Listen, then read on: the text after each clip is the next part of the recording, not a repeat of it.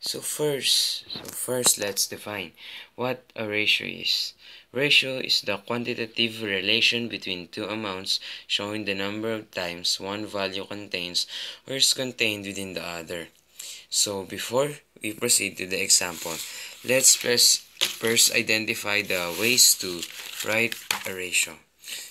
So number one is the standard form where you put two dots between two numbers of proportion of ratio. The second one is the decimal form, which is later converted into fraction form. And fraction form is written with straight line between the two numbers, and the line between these two numbers and the two dots between the two numbers in the same standard is read as is 2. So this one is read as 7 is to 10, 8 is to 5, and 9 is to 2. The same as this one. 1 is to 2, 2 is to 4, 3 is to 6. So in fraction form or in standard form, this one, 1/2 can also be wrote as 2/4 and 3/6, but lowest term is always required. So these terms are rarely used if the required is the lowest term. So let's proceed to the first example on how to write ratio. So the first one is this problem. So let's read it. Ratio of cows to goats if there are 7 cows and there are 9 goats. So the first name that is mentioned are the cows and the second one are the goats. So what is mentioned first should be written first. So as you can see, the first one are the cows, 7 cows, so we wrote here 7, and the second one is the 9 goats, so we wrote here 9. And this one is read as 7 is to 9. So what does this mean? 7 is to 9 means that for every 7 cows, there will be 9 goats. So let's proceed to the next example about ratio. So here's an example of a ratio that needs to be converted to find the final answer. So first one, 365 seconds is to 5 minutes. So that's not the end of it. So 365 seconds should stay the same, while the 5 minutes should be converted into 300 seconds, which is the lower unit, so that they can be the same and they can be both in seconds. So what I've got here is 365 is to 300 because 5 minutes is equal to 300 seconds and 1 minute is equal to 60 seconds. So 60 times 5 is 300. So 365 is to 300.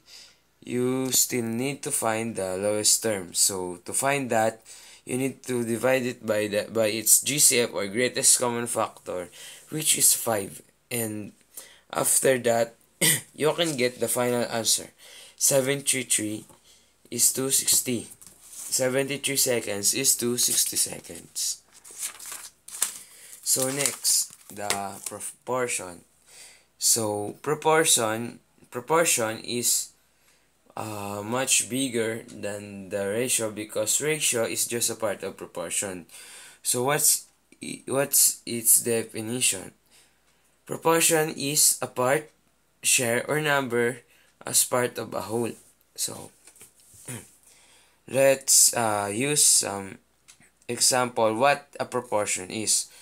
So as you can see, proportion are equated ratios. So this side is 6 is to 12, while the other side of the equation is 3 is to 6. So Why they are equal? Because 6 is to 12 is when reduce, not to its lowest term but lower term, it would be 3 6. So that's why they are equal. In this one, you don't need to lowest term because you just need to find the missing part of the proportion. So the inner part of the proportion are called means. They are the ones that are near the equal sign, and the outer parts are the extremes, which are uh, far from the equal sign and near the means. So let's use a sample problem. Let's say that 6 is to 9 is equals to 9 is to blank. So this question mark represents the number in the proportion that is missing. So how can we find it? First, we need to multiply the means in this problem, and the answer would be 72. After that, you will divide the multiplied means uh, to the only extreme that is present, and after that you will get the missing part of the proportion, which is 12. So 6 is to 8 is equals to 9 is to 12. When you get the lowest term of these two ratios or proportion, they will get the same lowest term, which is 3 is to 4.